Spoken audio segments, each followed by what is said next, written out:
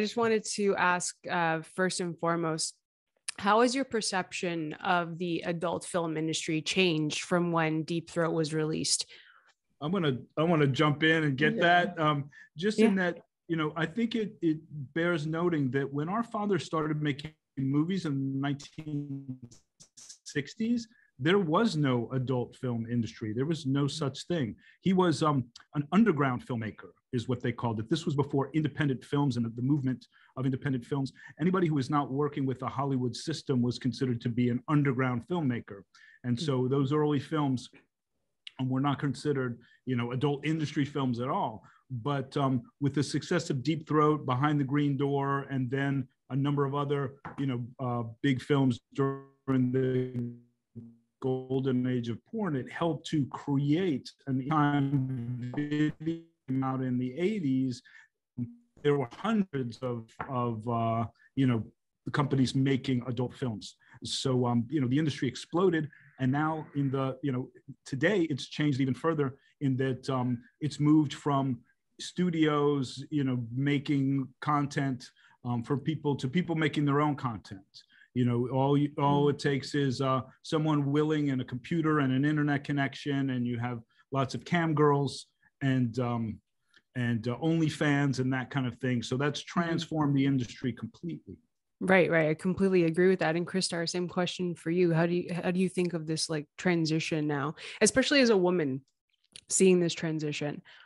Well, what I see is I think sex is sort of diluted these days because everyone is flashing themselves and twerking and tweaking on the internet. And it's so passe right now. It's not, it's almost like the human body is so beautiful, but I think it's been dumbed down a lot that, women are scantily clad and even young women are just showing themselves off. And, like I said, it's very diluted, and it's hard to watch the younger generation growing up into a society where sex isn't something that's beautiful and erotic and should be honored, but it's just kind of oh, look at me. And, it's for me, it's a little sad to see the sexual, what was the peak of the sexual revolution now very diluted. And I feel like social media has taken that and just gone with it in a different direction entirely, especially for women online, and even the hatred that they do get in certain cases. And it has changed a lot. And Robin, same question for you. How has this changed from when Deep Throat came out in your perspective?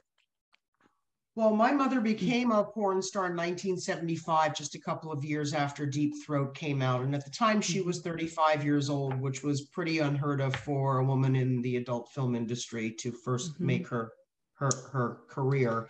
And, at that time, there was just this natural, organic kind of naivete. Everyone was, there was just a purity. There was a sense of innocence. Women were not fake. They were not plastic. They had one boob that was larger than the other. They had imperfections. They had birthmarks. They might have a bent, a crooked tooth. Not everyone was all glammed up. And so there was this kind of connection with being erotic, as opposed to just what we've developed now as a society, which is just a facade. It's like we're all of us are frosting, but there's no cupcake. Okay. So back in the day, there was no frosting. We were all just letting it hang out, and this is who we were. But now there's this artifice where the filters, but forget the Botox and the filler and the fake nails and the fake hair and the fake lashes, but then you put a filter on top of that too. There's nothing that's real. So the golden age of porn really exemplified women in particular who had a natural beauty. that were not afraid to age and who were comfortable in their skin. And now we've created a culture where no woman is comfortable in her skin. It seems we're all, putting on a mask. Yeah, I completely agree. And again, like just seeing that shift and like being a part of it in that way and having this background, you can see the differences. And I'm just wondering, like, do you think the sexual expression, like in like movies and media, do you think it would ever like revert back to that kind of natural state, or do you think that we're so far past that it won't ever go back to that? Right. Oh, you go. You go. No, I was just going to agree. I think we're so far past it that people, they're not comfortable with who they are. They have to put on their persona, and once you cross that line, you can't go back, because there's so much peer pressure with women and filters and fake everything that they just can't be true and real. Well, I want to jump in and answer that question as well. History has shown us that everything happens in cycles. And I was involved in the adult film industry, having worked with my father, and then, really came into it during the video era.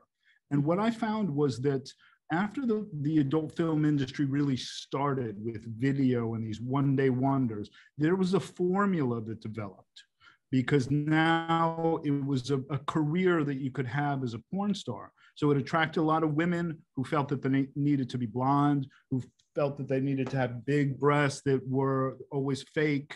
And it created this kind of stereotype. And also those studios in California were cranking out these films that, it was 5 sex scenes with a girl scene in the middle and so forth. So after a few years of this, the market became so glutted with this homogenous product, is that somebody came up with the idea, and I believe it was Ed Powers and Jamie Gillis, of doing gonzo porn, where we just drive around and we grab a woman off the street and offer her $500 to just do something, or go into people's houses and like that. And what it really started was reality porn.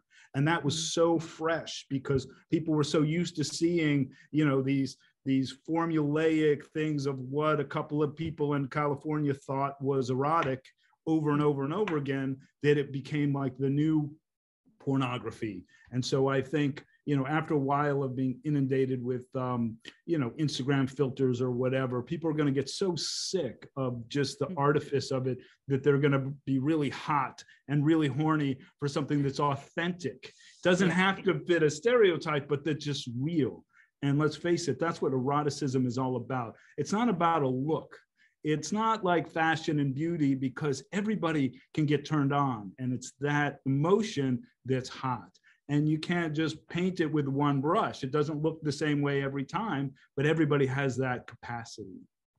Right. No, you put that so well. And there's like so many things for different people as well. So obviously you need something fresh to kind of get it going, because you will get a standing point where, it's going to get dull after a while, maybe for some people. So oh yeah, there's going to be a time when the bum on the street is going to be the hottest thing, because it's like, wow, look how real that is. Yeah, and I honestly, like, the more realistic the better, and the more authentic the better. And I think that that's a way to even go into like a new age of porn, possibly, and get something refreshing in that case. And then it will change again. Yeah. And that's a good thing about like this industry, is that it's constantly changing, and there's new faces, and that it'll have like different opportunities for different people as well. So it's really great. Robin, did you want to speak to this as well, as if it will ever revert back to a natural state in this industry? Well, it's interesting that you asked that, because I am of a certain age. I am 58. And I started realizing a couple of years ago that, oh my God, I'm melting and I've got wrinkles and I need to do all these things that women do to keep themselves young. And then I had an epiphany just a couple of months ago that I'm not going to play that game, that I'm going to embrace my beauty, that aging is not a disease, which is in American culture particularly, that's how it is treated. And I have this desire, wish, epiphany that it is going to revert. We are going to go to a time, and my wish, but I'm kind of feeling it maybe a little bit, that we're going to revert to a time, or there'll be a renaissance whereby women with wrinkles and just the life that they have lived on their face and on their body becomes something that we honor and not something that we abhor. Yeah, I agree with you. I and especially like in American standards, it's really hard to move past. Like I'm almost turning 30 and they're like, oh wow, they age gracefully. I'm like, I'm 30. Like, what are you talking about? I have friends who me. have daughters in their 20s who are getting fucking Botox. Yeah, it's like, oh, sorry, was I not supposed to say no, that? It's okay. Botox. Yeah. It's all good. Yeah, it's hard right now.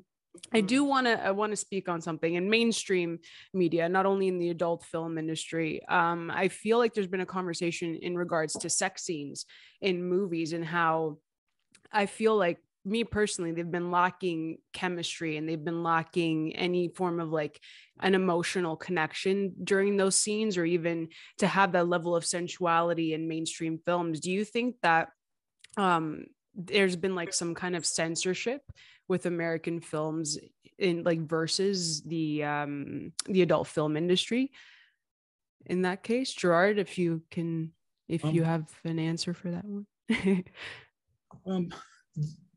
Yes, well, how can I put it? One thing about sex and sex scenes, people don't realize on a porn set especially, is that it's a lot of work.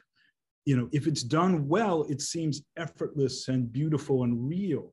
But really, every time you see a different angle, everybody had to stop, the camera has to move, the lights have to change, you pat off the sweat and you go back into it. And if it's done right, in the end, it creates this illusion of a real connection between the people. Now, Hollywood sex scenes, let's face it, Hollywood has always been governed by this puritanical force. And that's the importance of Deep Throat when it came out, was that people were so, tired of this puritanical model that they were shown, because it didn't reflect their reality. Back in the 1960s, when my father first making film, it was a great, moment in history, in our culture. People's minds were expanding. There were great advances in art and music and culture and thought. I mean, we went to the moon. It was this kind of beautiful period that that we seem to have recoiled from. But at least at that moment, in 1968, it was the summer of love. Okay, in San Francisco. Yet if you turned on the TV, Lucy and Ricky are still sleeping in separate beds. You couldn't even show them in the same bed together by law, okay, or by, it really came down to not so much the law as the sponsors. The sponsors will not support any kind of depictions of sexuality. Now, after Deep Throat, Hollywood reacted because they realized that the Hollywood system was failing, that they were losing a lot of money, making these big blockbuster films that nobody was going to see. And yet films like Deep Throat cost very little to make, and now we're making hundreds of millions of dollars. So they thought, well, we better change it up, because they wanted to make those dollars too. So there started to be this loosening up in Hollywood. And that's what we refer to when we talk about porno chic and the golden age of porn, in that adult films were experiencing this golden age, that they were getting better and better and more elaborate with more production value, because that's what the eroticism is, what costs money. Okay. Sex is cheap. And I've worked on a million one-day wonders, and the reason they exist is because you could have people fucking all day long for little money and just roll tape on them and you're done. But in order to create any kind of connection between those people, the build-up, the look, the walk, the story, all of that, that's what costs money to make. That's what takes a lot of time and art direction and cinematography to create that illusion. And so Hollywood has that, okay, where now the video, the world of one day wonder videos did not. It really boiled down to the lowest common denominator. So Hollywood has the capability of doing that, but America being as puritanical as it is, we have a much bigger appetite for violence. You could see, all kinds of acts just by turning on the TV. My kid can see horrific things, but God forbid you see, full frontal nudity, and people are very uncomfortable. So, that's what's holding Hollywood back. It's possible to create a sense of intimacy, but you need good direction. You need good casting, because you need to put people together that can actually, convey that. And it's not impossible now. It's just, again, there's not the intent for that so much. More intent to show everybody being killed in a brutal way. That's more common, on screen. Yes. Yeah. And quick points on that. We were just interviewed by another gentleman in Buenos Aires, and he made a really good point about how infantilized Hollywood films have become. They're all these Marvel things, and it's all about this fantasy where we're really, they're avoiding anything that looks like, for the most part, reality. And I thought that was really interesting. So there's this hyper violence, there's this hyper fantasy, but we've really lost just the basic one-on-one human connection. So I'd like to see that come back. And then to the point that Gerard made, my mother has a famous quote where she says the difference between erotica and pornography is the lighting. Okay, because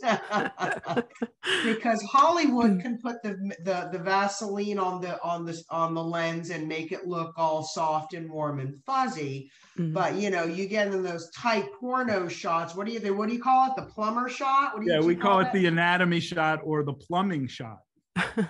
Right, where it's like up close and personal, and so there's erotica, which is super important, and then there's just this hardcore, like full on porn. And I think that there's got to be a way for us as a society to embrace sex. I mean, you look at like the Pam and Tommy Lee thing, where the guy has like a talking fucking dick.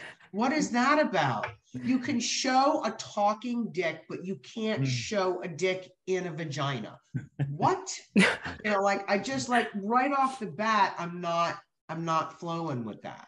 Well, I mean, I got to jump in and speak to the same joke, because Robin and I have a lot in common. I'll just say that. But our parents also had a lot in common. Her mother and my father, they walked a parallel path. And he had the very same joke that he told to us. So this is how he put it. The difference between pornography and erotica is, what I like is erotica. What you like is porn. What you like is dirty. What I like is art. And our pal Annie Sprinkle, has the same joke. And so I want to share that with you as well, because we love Annie. She's been very supportive of us in this whole process. She said, eroticism is when you use a feather. In porn, you use the whole chicken. Oh, that's so funny. Oh my God, there's so much knowledge, so much information coming. How was one of your first films that you worked on, Gerard? How was the process for you? Like, what did you learn first, like right off the bat? And if you've changed over the years? Oh, well, it's not that I've changed over the years. The industry has changed over the years very much. And I'm not just speaking about porn. I'm speaking of filmmaking in general. Now, I was fortunate enough to have grown up with my father as my father's son. He was very proud of being a filmmaker. He always included us in what he was doing. So we were always on the set or on location or location scouting. We were never subjected to hardcore pornography as children. It wasn't about that. Our Right. mother would always usher us off the set when it was time for the nitty gritty, is what our parents called it. Then the nitty gritty, you know, mom would swoop in and take us out. But otherwise, we were very comfortable around the cast and the crew. And, you know, we always had film in our refrigerator. So I was able to work alongside my father at a young age, building sets, making props, getting to see the whole thing in action. As soon as I was old enough to be on the set, I was a PA. You know, later I was an assistant to my father, but I also helped in the editing process where you had to just sync up the dailies of the film. It was a very, you know, laborious task to make film when you shot on film. So I was able to get that training that I totally had to throw away when video happened, because then it wasn't as physical anymore. Now it was all on videotape and you had to learn more. And now with nonlinear editing on computers, it's changed completely again. And it's changed for the better in that, you know, back in the day, if you wanted a simple dissolve to go from this image of us to that image of you, you know, like that, you'd have to write it all out on paper and then send it to the lab and then wait for it to come back. And then 3 days later, you know, you get it and you watch it and you say, that looks like shit. And then you got to go through it again, where now I go click, click, click, click, click, click, click, click. Yeah. I mean, I'd still spend all night doing it, but I've made, you know, 7,000 different versions of it. And I can say, nah, where before, you know, it was a lot more involved, and you know, it's now more easy to be fluid and creative. Then you had to really have, you know, both be left-brained and right-brained at the same time.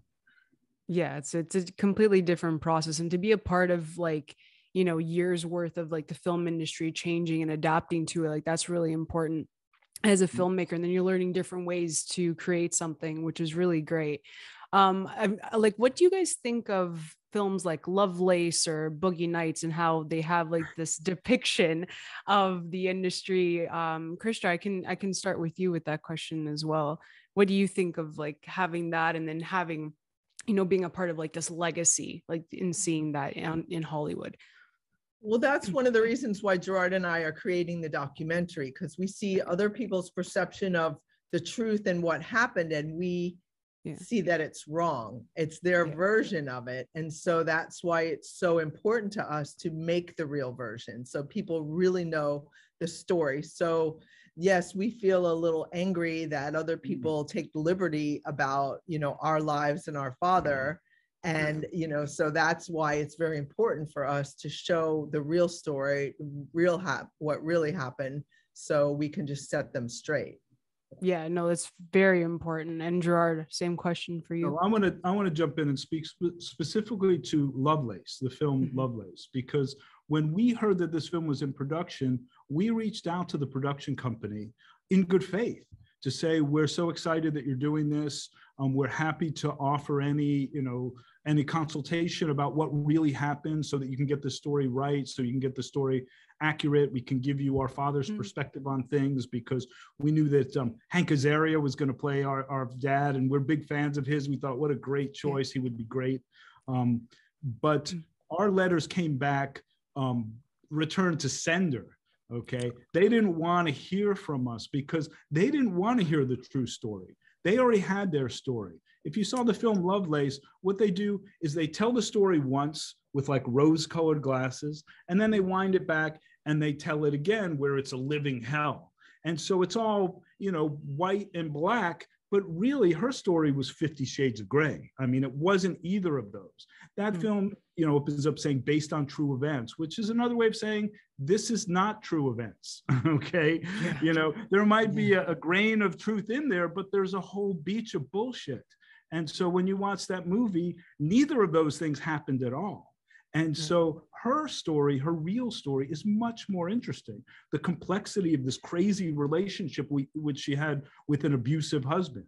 The story about how her participation in adult film really liberated her from him.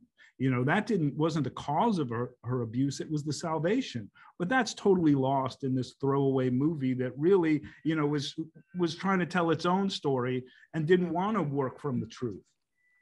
Wow, I didn't know that at all, and I'm sorry that that happened, because you were like willing to work but and like offer it too, you know, like that's Mm-hmm. Mm-hmm. that's not right at all. well, But the you, truth is, and we spoke to our lawyer early on about this kind of thing, is that our father was a public figure, so Mhm. he's out there. So you can't control what people are going to say about him, but that's why we feel it's important to get the truth out there too, at least so it could Yeah. stand next to everything else. Yeah, of course. No, that 100%. The truth is always the best way to go. And that's why like creating this documentary is really important. Robin, same question for you in regards to seeing Hollywood kind of like glamorize certain instances of, the porn industry in that case. Like, how did you feel seeing like Boogie Nights in Lovelace in that case? Well, I must confess I've not seen Lovelace, but when Boogie Nights first came out, I found it entertaining. I really did. Because I've grown up in the industry. I was 12 years old when my mother made her first adult film. And so I found it to be fun and entertaining. My mother did not have the same experience, but of course, she came from a different a whole different part of the history. She felt, of course, that it was told inaccurately. But I would also say that overall, I thought it was interesting. The same thing with The Deuce on HBO, Yeah. where they've taken our entire childhood and everyone that we knew, and then they fictionalized these characters, and now all people are making a profit on this era. So, I mean, I think in a way it's good because it helps people, it draws attention to the industry, but not always in a good light. And that's always kind of hard to do. That's a fine line. I will say that I'm working on a biopic of my mother's life and a documentary as well. And my greatest fear is that somebody is going to, make a schlock doc or my mother was an amazing human being, and she needs to be shown in that light, and it would just really be heartbreaking for me if someone turned her into this evil, manipulative, Yeah. conniving woman, because she wasn't. So I'm working with a top Hollywood person right now who really believes in my mother's story, and so I'm excited to tell that. And it's been a process, not unlike Gerard getting his documentary made. Oh, that's great. You guys have all these wonderful projects, and I'm really happy for all of you. And this is so great. 50 years later, celebrating Deep Throat, and just thank you guys so much for your time, and congratulations on all your projects, and good luck in the future with everything else.